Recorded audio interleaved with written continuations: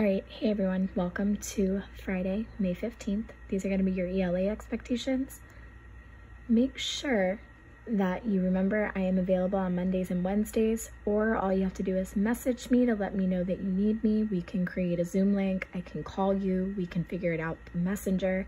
You just have to tell me that you need some help, all right?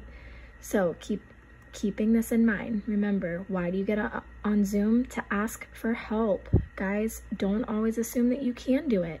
If you're stuck, own up to that and get some help, all right? So remember, if you ever do get stuck, message me. Please don't complete an assignment if you are confused. Ask for help. I will gladly get on Zoom, all right? So same thing, remember we're working on Florida. It's under your Week 7 e-learning project. You can either click on the Week 7 e-learning project, you can click on Florida. You also can download the PDF, but remember there's no audio to it. So today we're working on pages 25 to 30 only, but the way that you're gonna see it on Mayan, it's not gonna be labeled as 25 to 30. It's gonna be on the right-hand side under other pages. So we're still working on important information that helps us understand Florida. So I'm going to show you. This is what it's going to look like. You're going to need to click on the other pages, and then you're going to see 3 timelines. You're going to need all 3 of those timelines plus the glossary. So I took a picture about what one of the timelines will look like, all right? So when we're working on being able to figure out what is important, you need to look for those details that help you. So what I already noticed is that these 3 timelines are actually in order of the history of Florida. Then we have a glossary.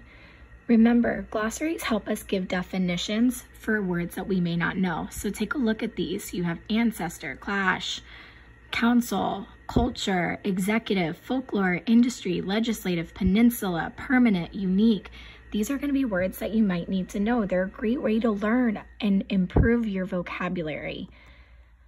So question 1, how does the timeline on pages 25 to 29, which is that other pages tab, help us understand the text a little bit better? So make sure that you're looking at all 3 of those timelines. Question 2, based on the information in the timelines, you need to pick three statements that are true. If it was me, I'd be going back to all 3 of those timelines, checking my answers, and which 3 answers are true that I can use.